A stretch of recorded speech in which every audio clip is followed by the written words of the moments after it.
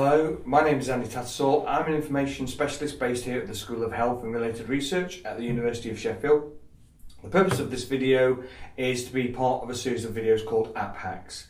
These videos are primarily designed and been created for students in a medical and health setting, but there are some generic apps in here that we're going to talk about for students to use and for anyone to use if they so wish. And this next one that I'm going to talk about is Evernote. It's the online note-taking tool, and what I'm going to do is I'm going to drill down a little bit and show you a bit more what you could do in Evernote. This is what Evernote looks like, and of course you may use Evernote on your laptop more, you may use it on your desktop, but when you're out on the go, attending conferences, seminars, etc., then it's quite useful to take notes like this. So you can take notes as single little notes, or you can take them as notebooks. So it's quite often good to kind of perhaps do notebooks. And what I'm going to do here is I'm going to create a new notebook by this menu here. If I click new notebook, and I will give it a name. So I'm going to call it seminar test. So I will click that, and that will now give me instructions. I can create checklists, I can do photographs, I can leave voice memo, I can do all sorts of things all in the same note. So in the top right hand corner you can see there's a plus button, and if I press that, I've then got the option of doing these things above. I've got like the reminder, a photo, I can draw, I can leave text. So I'm going to just start and type some text, and along the bottom halfway up the screen I've got a selection of familiar icons: bold, italic, underscore, strike through, highlight, number, bullet point, etc., checklist. I've got the justification as well, and edit, undo and redo. So I'll just put in select a number 1, and I will type in something, test, hit return, and that gives me number 2. So we'll put test 2, hit return, and you get the gist. So this works just like any kind of note taking.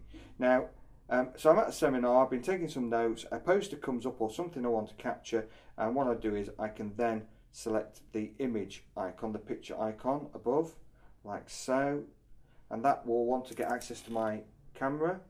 So take a picture of Dan, say hello Dan. Hello.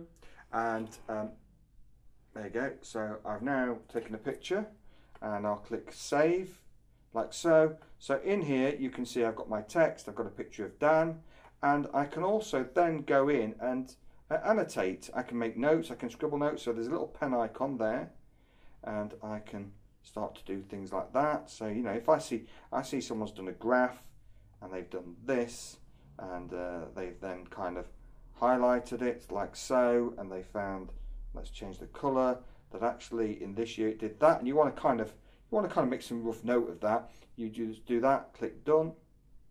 So you can see now I've got my text, I've got my picture of Dan, and I've got my rough drawing. So it's very, very useful. The next thing is I can also, if I click this, I can leave a audio recording. So if you're going to record someone, it's always good to get their permission. So if you go to a seminar and say, I'd like to record you, always ask people, because I don't think they take kindly, and quite rightly so, if you suddenly record them and start to share it. And I'll click done, and now my audio recording, which is an M.4 file, is below there as well. If I click save, I'll not upgrade. I've now got this note here. I've got this complete note here. I've got audio. I've got an audio clip. I've got Dan. I've got my text, and I've got this one note like so. So again, if I click on it, it brings everything up. It's all there. You may not see the actual graph that I've drawn in that kind of brief synopsis, but you can actually see that everything is there. And there's the audio. And if I press play, audio play, I've got the iPad turned down, but you can see the audio moving along the top. So that's there as well. You have to trust me that works. You can just save simple kind of notes. You can just kind of create a note. You can create a reminder. If I click the reminder button, I can put a task in. So let's say fetch the milk as a task, like so, and click notify me, and I will remind myself on Sunday at 9 o'clock to fetch the milk. I'm sure this will surprise me when it happens. Click set, click save, and I've now got a reminder as well. I can go into lists, and again I can create a list of things here.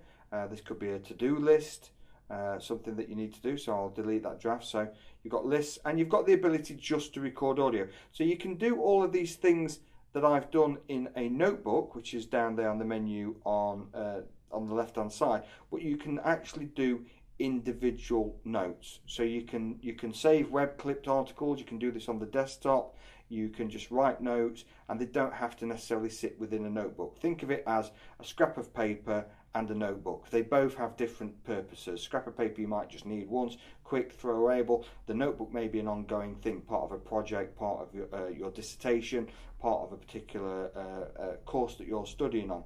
So it is a very, very useful way to work. Like I say, you could just go in and type any old text down like so and save that, and then that new note will appear like so.